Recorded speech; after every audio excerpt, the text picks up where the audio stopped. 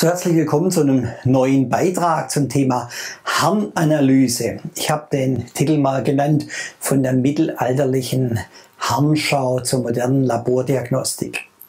Mein Name ist Dr. Kirkamm, ich bin Facharzt für Labormedizin.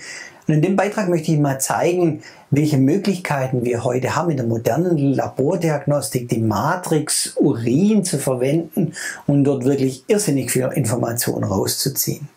Was total interessant ist, ist aber eigentlich auch die Betrachtung, was war so in der Historie. Und wenn wir uns das angucken, die Matrix Urin war eigentlich im Mittelalter schon wirklich eine gute Methode, um eine Vielzahl von Krankheiten zu detektieren. Einerseits konnte man den Urin sich sehr genau angucken, hat dann gesehen, wie ist die Färbung des Urins, eine Trübung des Urins, zum Beispiel wenn Proteine ausgeschieden wurden. Oder was wir früher natürlich auch gemacht haben, der Urin wurde natürlich auch getestet. Da hat man Finger rein, eine Probe. Und da konnte man zum Beispiel sehen, ob ein Patient Zucker ausgeschieden hat, ob der Urin süß war, ob eine Glukosurie stattfand, also Glucose im Urin ausgeschieden wurde. Und dann hatte man das Krankheitsbild, sozusagen, wie wir heute wissen, des Diabetes mellitus. Und dann hat sich das eigentlich sehr stark letztendlich so in unserer Neuzeit so verändert und sehr viel auch technisiert. Heute ist man zum Beispiel in der Lage, eben mit solchen Urinsticks, die in jeder Praxis zur Verfügung stehen, zum Beispiel zu gucken, liegt in dem Glucosurie vor, ist die Glucose erhöht, und Gott sei Dank muss man heute nicht mehr testen und nicht mehr trinken. Und anhand der Streifen kann man dann wirklich sehr genau gucken, zum Beispiel, ob eine Infektion vorliegt oder Nitrat ausgeschieden wird, ob Blut im Urin drin ist. Also das verwenden wir zum Beispiel in den Praxen oder im Notdienst regelmäßig.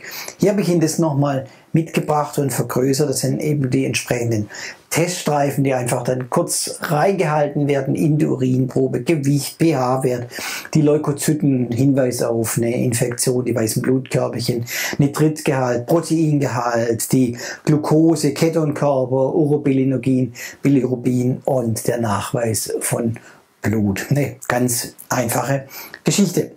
Was wir aus dem Urin auch sehr gut erfassen können, das sind zum Beispiel Elektrolyte, und das sind auch bei der Infektion zum Beispiel ein ganz normaler mikrobiologischer Nachweis von entsprechenden pathogenen Keimen, also Erregern, die einen Harnwegsinfekt verursachen können.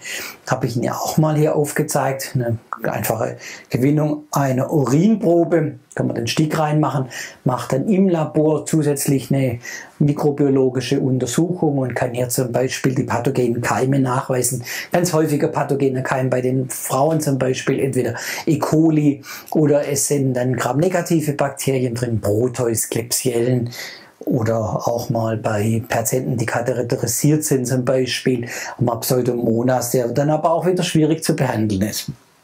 Eine weitere Möglichkeit, im Urin eine Diagnostik zu machen, ist die sogenannte Proteinurie. Und die Proteinurie zeigt uns eben eine übermäßige Ausscheidung von Protein mit dem Urin.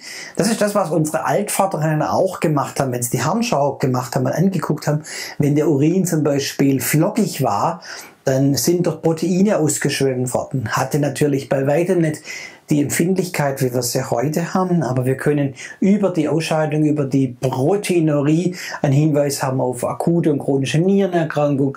Wir können damit die Diabetes mellitus Stoffwechselerkrankungen sehr gut erfassen oder zum Beispiel auch Hinweise auf kardiovaskuläre Erkrankungen, zum Beispiel auch mit dem Bluthochdruck gewinnen. Also das sind vielfältige Möglichkeiten. Eine andere Möglichkeit, die hatte ich schon erwähnt, das ist die Frage der Mineralstoffe, die man im Urin misst. Ganz vorne dran als Hauptmineralstoff, der dort relevant ist, der meines Erachtens auch viel zu wenig danach geguckt wird und wo viele Patienten eben auch eine Unterversorgung haben. Das ist die Jodversorgung mit dem Nachweis von Jod im Urin. Also Jod wird kontinuierlich mit dem Urin wieder ausgeschieden. Und Jod ist notwendig für die Schilddrüsenhormone. Ich habe das Ihnen hier oben mal in der Abbildung, hier habe ich es mal hier oben, da sieht man, dass dieses T4, das Tetrajod, Tyronin und Tetra-4-Jod-Tyronin.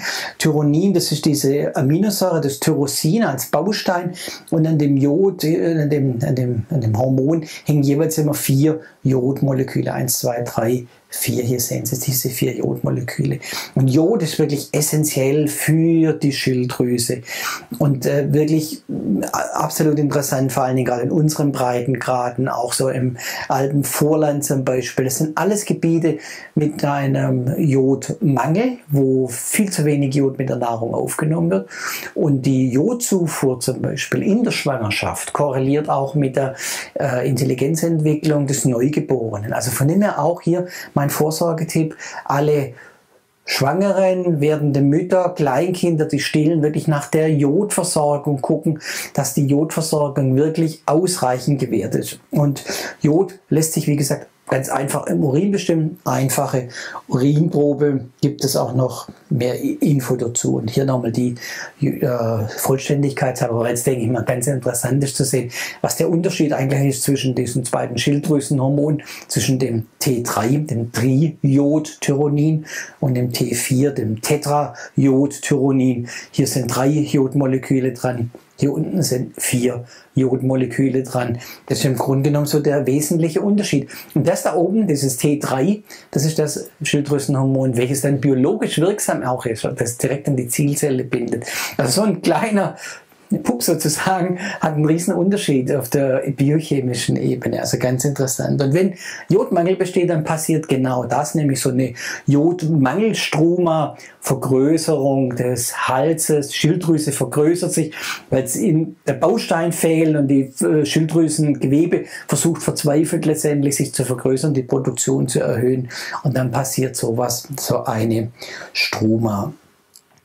Was wir heute mit hochempfindlichen Methoden machen können, nachweisen können, über sogenannte HPLC, Flüssigkeitschromatographie oder über Gaschromatographie, das sind bestimmte Stoffwechselmetabolite im Urin zu erfassen.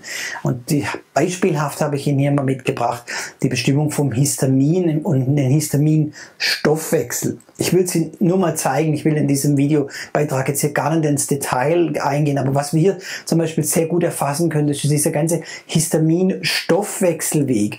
Wir können zum Beispiel das Histamin erfassen, ein Gewebehormon, ein Entzündungsmediator stellt das Histamin dar, und können uns genau diese Abbauprodukte, die Abbauwege angucken, weil diese Metabolite werden im Urin ausgeschieden, und dann beurteilen wir die in der Größe, im Verhältnis her, und können dann ganz genau sagen, ob auf einem der beiden Enzymsysteme, auf einem der beiden Wege irgendwo ein Defizit besteht, irgendwo dieses System nicht richtig arbeitet. So ein Beispiel: hochempfindliche Methoden im Urin, super dafür geeignet, um eine Histaminintoleranz, eine Histaminose nachzuweisen.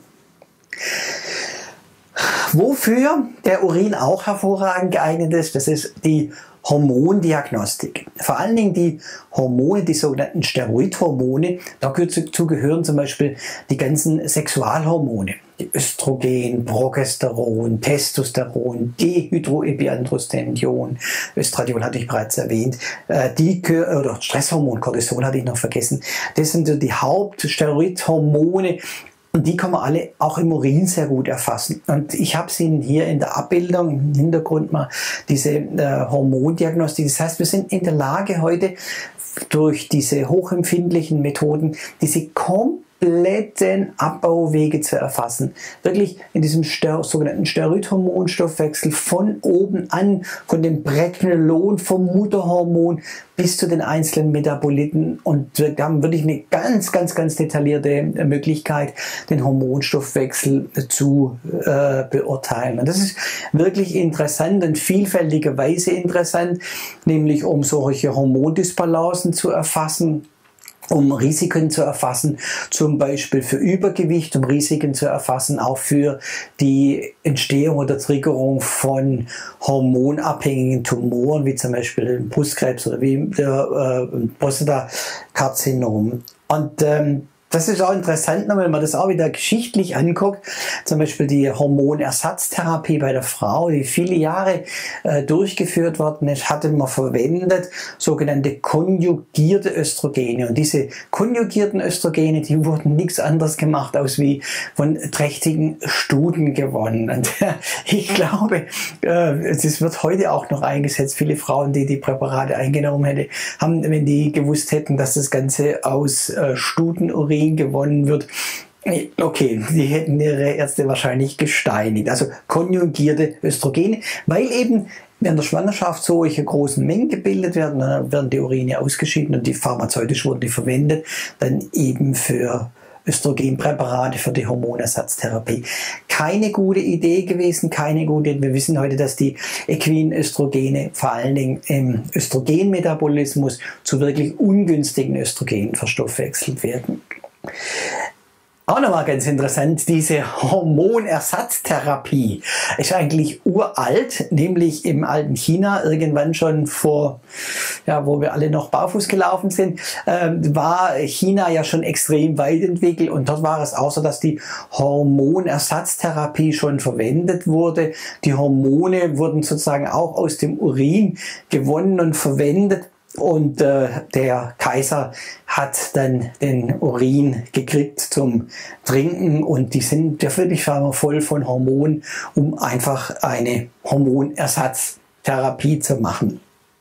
Und hier die nächste Abbildung, auch noch bloß, was wir gehört haben und gesehen haben, zeigt uns jetzt mal diesen Metabolismus von den Östrogenen, sogenannte Estronex-Test, auch ein sehr interessantes Verfahren, wo wir uns angucken können, wie eine Metabolisierung zum Beispiel von Östrogen stattfindet. Diese Östrogene, die werden nicht einfach ausgeschieden mit dem Urin, sondern die werden verstoffwechselt über die Leber, über Phase 1 Entgiftung, über eine weitere Phase 2 Entgiftung und werden dann sozusagen inaktiviert, unschädlich gemacht und mit dem Urin ausgeschieden.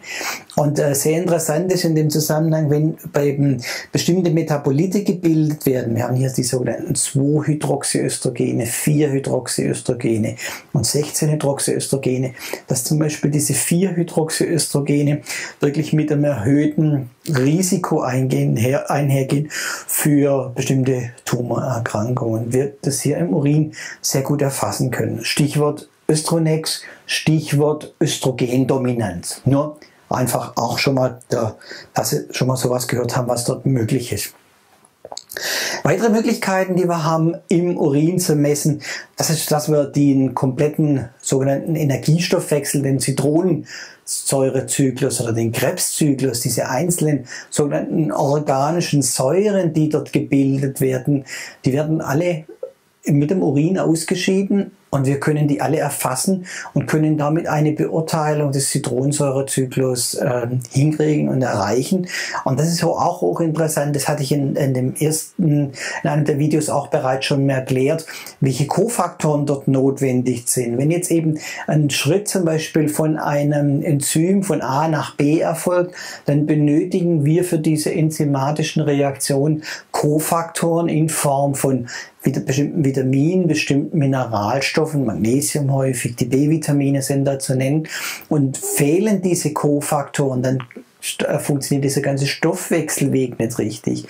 Dann wird zum Beispiel die Energie nicht richtig gewonnen, nicht richtig gebildet.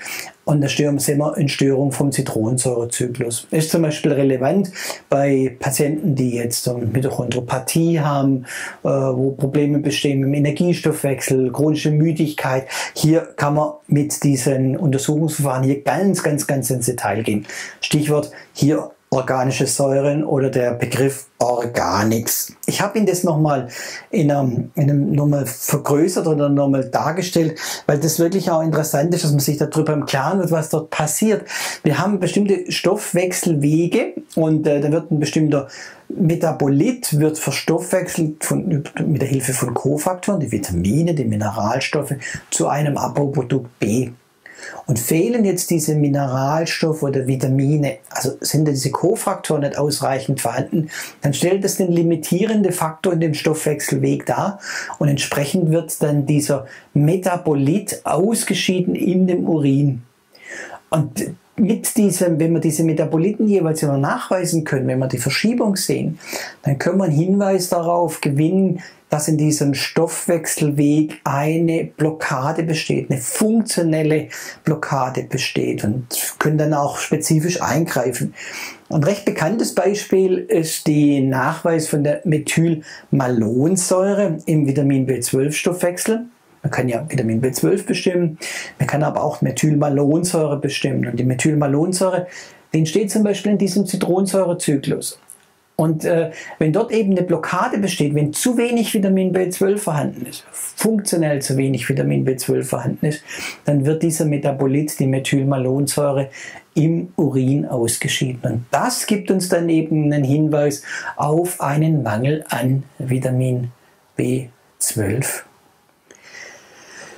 Neben dem, was ich Ihnen hier vorgestellt habe, haben wir noch die Möglichkeit, zum Beispiel die ganze Drogenscreening, Drogen zu messen, was weiß ich, ob es jetzt ein Nachweis von Haschisch, von Kokain, von Amphetamin, von anderen Drogen sind, vielfältige Möglichkeiten. Wir können noch viel mehr Stoffwechselprodukte, Metaboliten messen. Urin ist wirklich eine sehr gut geeignete Matrix, kommt einfach dran, kann man sammeln. Was man berücksichtigen muss oder was wir mal automatisch immer berücksichtigen. Für viele Untersuchungen ist es notwendig, einfach auch Urin zu sammeln. Gerade zum Beispiel, wenn man die Hormone bestimmt, dann machen wir immer so eine Sammelperiode über 24 Stunden. Da stellen wir so Boxen zur Verfügung. Da kann man den Urin dann sammeln, und wir im Labor mischen den Urin und verwenden dann eine kleine Probe und können wirklich eine Aussagekraft auch haben über den kompletten Hormonbildung über 24 Stunden. Beim Drogenscreening läuft es im Grunde genommen so ähnlich. Das war's von meiner Seite so jetzt zum Thema Labordiagnostik, Harnanalytik. Ein sehr interessantes, spannendes Gebiet, Ihnen einfach mal so ein Potpourri zu zeigen, welche Möglichkeiten haben wir mit der Matrix Urin heute Messungen zu machen. Viele weitere Videos finden Sie ja auch zu diesem Thema, wo ich diese Histaminstoffwechsel im Detail erkläre, wo ich den Östrogenstoffwechsel und so weiter erkläre. Scheuen Sie es nicht, Ihre Fragen zu stellen. Ich freue mich immer, letztendlich Ihnen weiter behilflich zu sein und die Fragen nach Möglichkeit auch zu beantworten.